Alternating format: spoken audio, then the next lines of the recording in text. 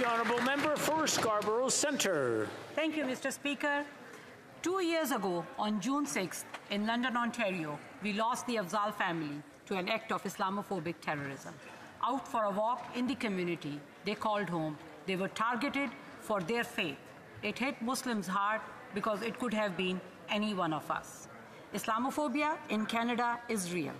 We all have a responsibility to fight it. That's why our government held the first national summit on Islamophobia, bringing together community groups from across Canada to share their stories and ideas. We appointed Canada's first special representative on combating Islamophobia, creating a day for awareness of Islamophobia and expanding funding for security improvements at community centers and places of worship.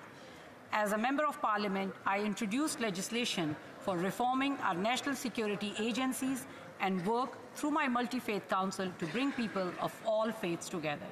We must all continue to work to make Islamophobia and all forms of hatred a thing of the past. Thank you. L'honorable député de Drum.